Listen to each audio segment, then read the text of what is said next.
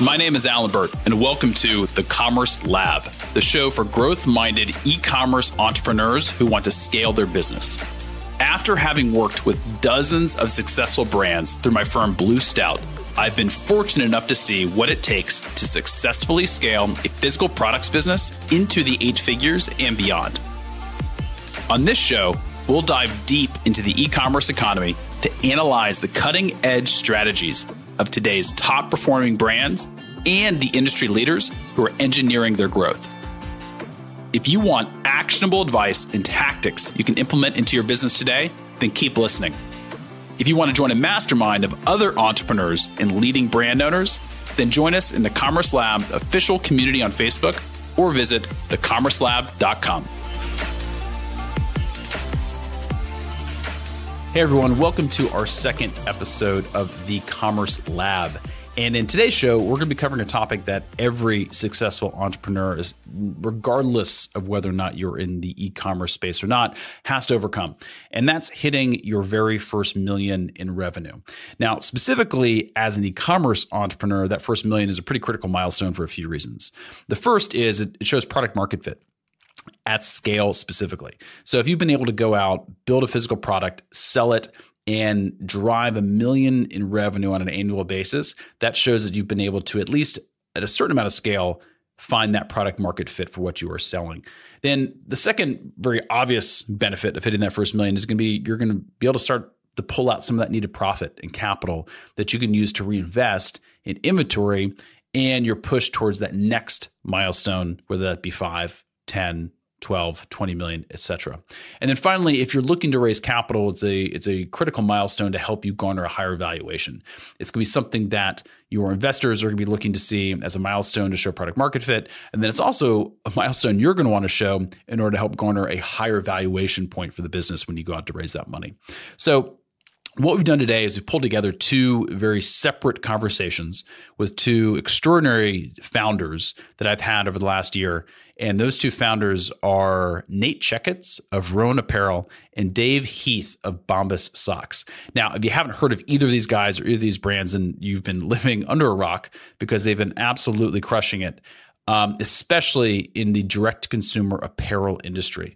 Both these guys sell apparel products direct-to-consumer online, and they've seen some incredible success over the last 5 years.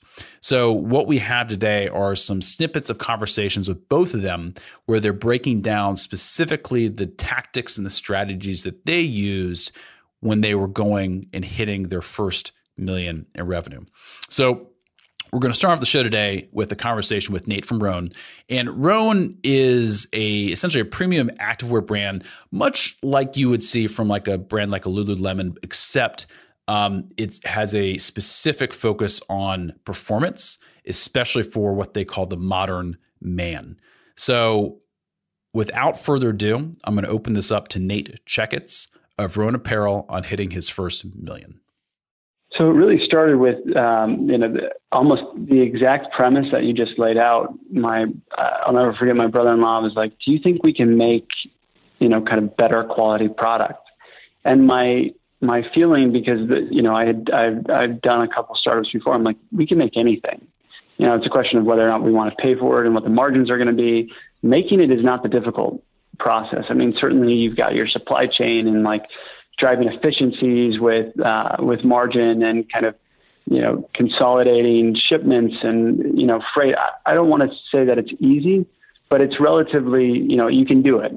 The bigger question is, can you sell it? And can you build a community of people that really believe in the product and can buy it? And, I really bought into one of the things that Tim Ferriss teaches in his books is like, build 1,000 loyal fans, like focus on that. And I think one of the challenges that e-commerce and the internet has brought us is that we start thinking big too quickly, and we forget about the blocking and tackling of just going and getting 1,000 loyal fans. And when you look at retailers for the last 2,000 years, it's about building relationships with people. And thankfully, between me and my co-founders, we come from big families, and we have lots of first cousins, and we have friends that we've kept in touch with. And so we started by just putting a splash page up and saying something's coming, sign up here for email updates. And then we started telling every person we could get to listen to us to go and sign up. And that really came to me because one of my good friends is a guy named Sean Nelson. He runs a company called Lovesack.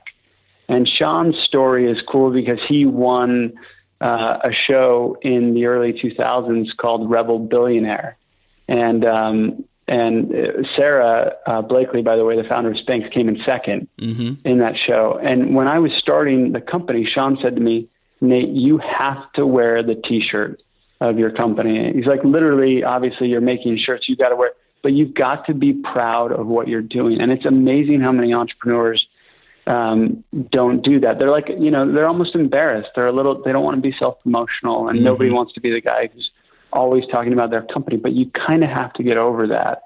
And so we would hold kind of challenges between me and my brother-in-law, and then we added a third co-founder later, where we would say, let's see who can get the most emails this week. And then when we launched, we kind of launched this built-in database. I think we had accumulated 5,000 emails. And then it was just a lot of blocking and tackling from there and going out and talking to people. And then our first real hit came. We got featured in the Wall Street Journal. And that was kind of the rocket fuel that took us to the next level. And did you guys get featured in the Journal by hiring a PR firm to go out and get that for you? Or did you guys do that by building a relationship with the journalists there? Or how did you get that first big win? It was through one of our investors. We had he wasn't an investor. He became an investor after the article. Oh yeah. So, but we met this guy, and he said, I heard about what you're doing. I love the product. He had ordered some product, and he said, I actually know some of the editorial staff at the Wall Street Journal, and I can't promise anything, but I'd like to get you introduced. And we had been talking to PR firms at that time. And, we've actually hired and fired 3 different PR firms, and all of the best coverage has come from inside the organization, just from people like this. So he made the introduction. We started talking to them, and they decided to run a story on it in the off-duty section of the paper, which converts really, really well. And yeah, we were thrilled with the article, the way it came out, and it was a lot of fun. That's fantastic. Yeah, that first big win is not only just momentum for the company, but also just momentum for the founders, right? To say, okay, this is working, right? It's all about those little wins and little milestones and adding them up along the way. Yeah, I 100% agree with that. It's like doing a startup. It's hard to explain to people if you've never gone through it, but it almost elongates your highs and your lows. Like your ability to feel joy and happiness and excitement is like maximized, and your ability to feel like despair and disappointment and like depression is like also deepened. And I can't imagine going back and working in like a straight corporate environment now. I'm like almost ruined because I have friends who work for big companies, and they're like, oh, and then this happened. And I'm like, that's not really that big of a deal. And they're like, but this happened. I'm like, that's not really all that great either. Right. It's just like it. Yeah. So I don't know. There's a positive and a negative there. I completely agree. And I think every entrepreneur would also agree with that.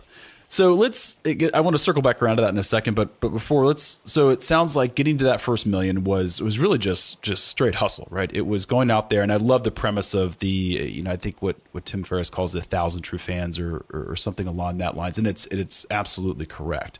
And so that was the premise, and you went out and you just hustled, and you got that first big Wall Street Journal win, and you got to the first million. And I think getting to that first million is just that. It takes literally just whatever it takes, whatever you have to do it, right? You get there. So, and I think not to make that a light accomplishment, but I think a lot of companies get there. And then the real challenge is, okay, now that you're there, how do you actually build a real brand? Like, how do you take this really to market and get to that next $10 million, $50 million, $100 million mark? So And you guys have seen some great success on that road already. So what have you done post that $1 million mark to really put the gas on scale? And what channels are you utilizing to grow the brand now? Yeah, so a huge part of that was building up the infrastructure of the team and bringing in really talented people. I mean, we were probably on track to do about $500,000 in sales before we really hired a first full-time employee. Wow. And part of that was because we were outsourcing just about everything in the early days. We had a third-party logistics provider that was handling the packaging, and we were working with a product agency to kind of help us design and manufacture the products. And you know, it allowed us to be nimble and scalable, and like, you know, not so focused on like losing and making money. It was just trying to get a proof of concept to see if what we were doing would really scale and work. And so once we kind of looked at each other and we're like, we think this is actually going to work, and this is a real company, and, you know, decided to go into it with both feet, so to speak, from a hiring standpoint. It was really about going and finding people that would be just really, really committed to the company and would buy into the vision of what we were doing. And, you know, in the early days, you want generalists. You want people who will just work their absolute tails off with you, because and feel as committed to your vision as you do. And kind of as you start to scale, you start to hire specialists.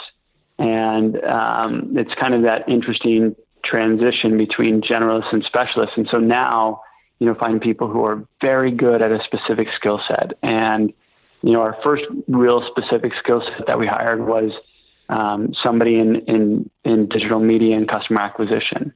And we found a guy at Priceline who was really, really great at driving customer acquisition and email marketing, and just understood the game, I think. And so for us to kind of get to that next big hurdle, you know, that you mentioned, and kind of you hear a lot in the industry, 10 to 12 million, that took a lot of going and hiring the right people and being really specific about who we wanted.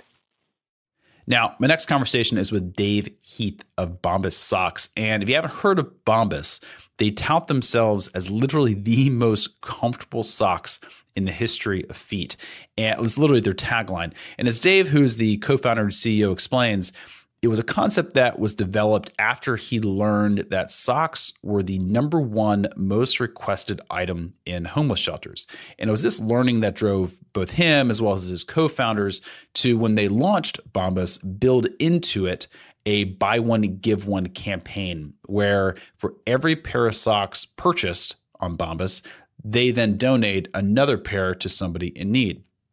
And this buy one, give one campaign concept was something that was developed by Warby Parker, or at least popularized by Warby Parker. Bombas adopted it and then used it as one of their early core tenets that helped drive a lot of their early PR success. It helped them get onto shows like Shark Tank and things like that, which was a huge contributor to their early success and hitting that first $1 million in revenue. And so what we'll do now is we'll give you guys and show you guys the conversation that I had with Dave, where he broke down very specifically the strategies and the processes that they used in their sort of journey, I should say, to hit their first $1 million in revenue at Bombas. So without further ado, here is Dave Heath from Bombas Socks. Let's break it down into segments. So to go from 0 to $1 million, what was the strategy? Did you guys have all word of mouth? Really, it was entirely viral. The first $1 million, I should say, the first 900,000. Mm-hmm. Came in the first 13 months of the business, because there was a really pivotal point at that 13-month time, which I'll get into after. But it was all organic. I mean, we hadn't raised any capital. We really just wanted to see, like, can the product speak for itself? And I think we had certain advantages. Obviously, coming out of the media business, we knew a lot of people in media, so we got a lot of free press from our friends. We're featured in GQ and on Crate and Cosmo and a lot of great publications. Okay. We were on a bunch of the PR Today Show and stuff like that. Okay. Yeah, we got a lot of PR. But I also think that the product also spoke for itself, and we had people coming back and repurchasing within the first 3 months, and giving a lot of gifts out to their friends, and so there was a kind of an organic virality to it, which again was important for us to prove out as a proof of that next phase of proof of concept before we took any capital. Is, does the product speak for itself? Could this grow on its own without us having to dump a whole lot into it? Mm-hmm. Okay. So you guys didn't do, in those first 9 months or 13 months, it sounds like you didn't do any paid media. It was all a combination of PR plus just viral growth and repeat buying. Correct. Okay. So that got you essentially to $1 million, which is in and of itself, a pivotal, milestone. Then what happened after that? How did you guys tackle the $1 million to $5 million range? So we were really fortunate. Shark Tank reached out to us that summer of 2014. They ended up casting us. Our episode ended up airing on the season premiere that year. So in late September of 14.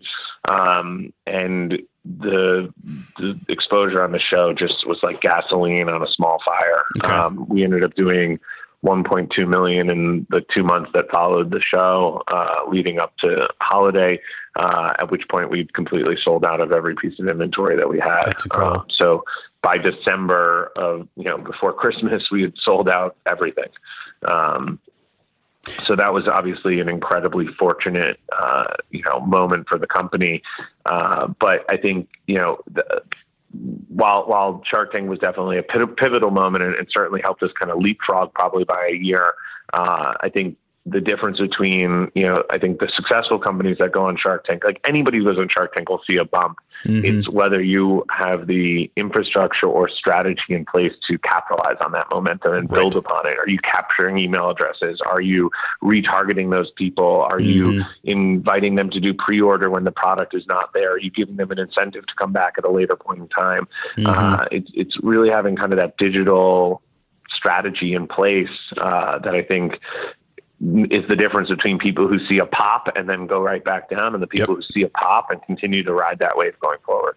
So let's talk about that a little bit, because this is something we preach all day long to all of our clients is making sure they get the right systems in place so that when traffic comes, because at the end of the day, e-commerce sites convert anywhere from 2 to 5, even up towards 10% if you're really lucky, but you're still losing well over 90% of folks that come for that first time. They're not going to make a purchase on that first visit, right? So I'd be really curious to hear in more detail, what did you guys do, precisely to put into place, or what kind of systems did you guys put into place prior to Shark Tank to make sure you had a residual effect from that traffic, even if 90+% of them didn't want to buy after coming and checking you out? Yeah, I think the first thing that I always tell people is if you're not finding a way to capture email and really focusing, in the early days less on the overall site conversion, but the conversion of capturing the email. Mm-hmm. So using, I think we were using a system at the time called Bounce Exchange. Yep. But since then there have been a lot of other people that have come out, and there's ways to do it, natively in certain platforms like Shopify and stuff. If you're not capturing email on the first visit for first time customers, then you are leaving a tremendous amount of revenue on the table. Yes. So, and thankfully again, like we had that in place because our website ended up crashing a bunch of times. And so having those emails was almost like a fail safe. So get a bunch of people come in. I think we were capturing about 30% of all people coming in. We were capturing their email address because we were giving them some sort of an incentive off their first purchase. I think at the time we were doing 20% off your first purchase. When our site went down, we had that hosted on a separate HTML page. So we were still capturing all those emails before they were even hitting the site. And so once our site was fixed, it wasn't like we lost all that traffic. We actually had all those people. Now we just needed to find a way to re-engage with them. So let's talk about, okay, so $1 million to $5 million, was, you've got the massive Shark Tank bump. You guys are putting in the right systems in place that are really focused around email acquisition, and then finding ways to then nurture those folks over time, either through retargeting, social, actual email drip sequences, et cetera, just keeping them engaged and building that relationship with them. And which I'm assuming it was a massive piece of growth from 1 to 5 and then beyond. How did sort of the marketing strategy change after, call it 5 million? So looking on the last more so year, a little bit more, what have you guys done differently? What have been your most profitable channels, or what have you guys, gone after with the most, sort of the most force in terms of scaling the brand? Yeah, I mean, our strategy from kind of, I would call it 2 million and on, when we really kind of started spending real money on marketing, really hasn't changed all that much, right? It's it's the analogy that in the beginning, you're mining for gold. So I always tell people too, one of the other pieces of advice that I give people is, as soon as you go out and raise some capital, and let's say you've allocated a few $100,000 for the year towards marketing, like spend almost all of it in the first quarter, because digital marketing online, it's a stats game, right? Mm-hmm. Statistics. It's you're going to get statistical significancy over 1,000 customers, and whether those 1,000 customers come in 1 month or they come in over 10 months, the results are probably going to be the same. Right. So you might as well find out early on what's working and what's not. And I had this really weird revelation where, I was like, we just closed $1 million of seed funding, and we had allocated $400,000 over the course of all of 2014, and we just hired this amazing rock star customer acquisition person who cost us $150,000 a year, and I'm going, why don't we just spend all $400,000 in the first quarter? Because if this doesn't work, then I don't want to pay her salary for 12 months. I want to, I want to pivot our strategy and go into wholesale or do something else. Because if the metrics don't work online, and you realize that at first it's frightening, right? You're spending a lot in channels that aren't giving you a return back, but you have to kind of spend that stuff up front to, it's like mining for gold. You have to dig a lot of mines before you figure out where the gold's going to come from. And then once you do, then you can go deep into that mine and extract a ton of value. But so that's always been our strategy is we're like constantly like dumping money into the channels that are working. And, the biggest channel for us, and not surprisingly, I think for most people these days, is Facebook. I think about 70% of our spend is coming from Facebook. We're finding Taboola to be really good. Taboola and Outbrain, the content remarketing. Podcasts have been very good for us. Sponsoring podcasts? Yeah. Okay. So like live reads and just running ads in podcasts. And, podcasts is almost always like mining for gold. You'll use one that works for a few months and then it'll stop working. And then you'll get one that works for 2 weeks and then it'll stop working. And then you can revisit them, and sometimes they work and sometimes they don't. So that one tends to be a little bit more fickle. I would tell everybody, if they're going to start somewhere, start in Facebook, because it has the most amount of transparency on data, and you can segment the audiences a bajillion different ways and almost in real time see what the response is to a piece of creative, to a specific demographic. But I also tell people, don't spend money on any channel unless you really understand it. Right. You can end up losing a lot more through stupid mistakes, and because you don't know how to run A/B tests, or you're not doing statistical analysis on cohorts and demographic splits, which is why, again, I had no idea about any of that stuff. So I hired somebody who was a rock star in that area. Pointless to spend $1 million on marketing if you're not going to have somebody who's proficient in spending it. 100%. So, and I think the podcasting piece is interesting because you're the second entrepreneur we've interviewed on this podcast that's had incredible success with podcasts. And the first guy was Kevin from Mizzen in Maine, who sponsored the Tim Ferriss podcast. And he calls that the single greatest marketing decision they made in sort of the early stage of the businesses. And that's what launched them. Almost the same way Shark Tank launched you guys. Tim Ferriss sort of took them, put them on the map. So it also goes to show, I don't know whether or not they do that anymore, but it just goes to show too that you kind of you just have to throw it out there. You just have to test stuff, and then you double down on what works. Yep, totally. Thanks for joining us on this episode of the Commerce Lab.